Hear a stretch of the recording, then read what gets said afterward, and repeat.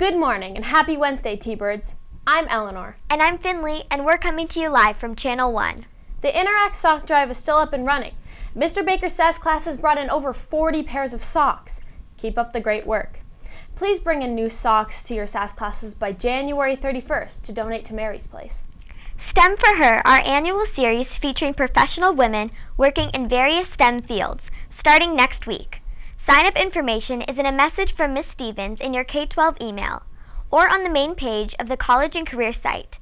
The series will run for 4 SAS periods in February and March.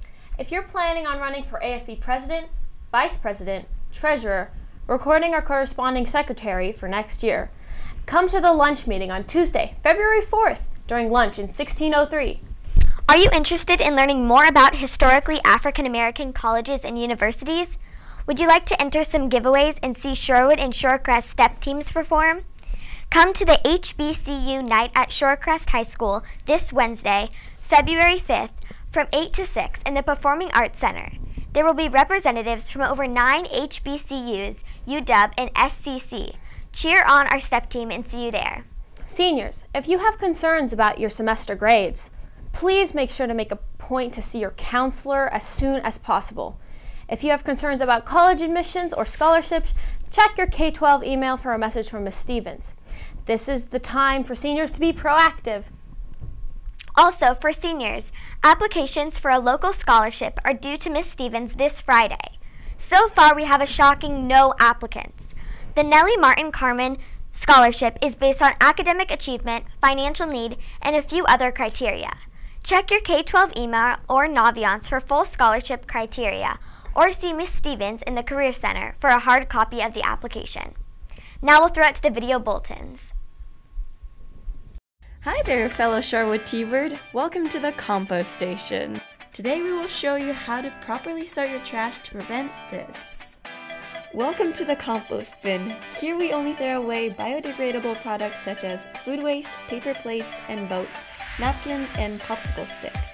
Things you cannot put in here include plastic, styrofoam, and glass. Liquid waste goes into this liquids bucket. After emptying recyclable containers, please don't forget to put the lid back on and put it in the recycling bin. Some juice cartons do not recycle.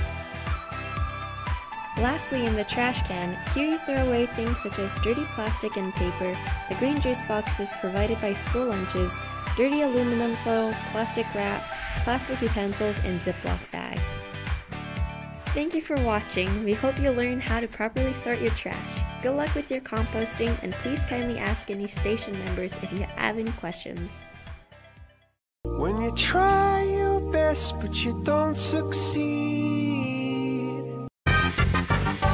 So, why are you here today? I got hit by a car. Well, do you have any current medications? Well, I've been taking no sidewalk since my freshman year. Might I suggest you use a medication called using the sidewalk? The only side effect is safety.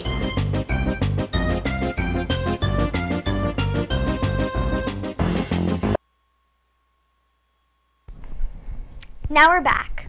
In honor of Black History Month, come learn more about the push for economic studies classes on Monday, February 3rd from 6 to 7:30 in the theater. 2 local educators will be interviewed by Shorewood High School. Go to the Shoreline Students website for more information. We hope to see you there. Now it's time for the random fact of the day. Did you know that cuttlefish are a type of cephalopod? Wow, that's very interesting. And on that note, Sherwood, thank you for tuning in to this edition of The Nest. I'm Finley. And I'm Eleanor. And we'll see you next time on Channel 1. Have a wonderful Wednesday. Have a nice day.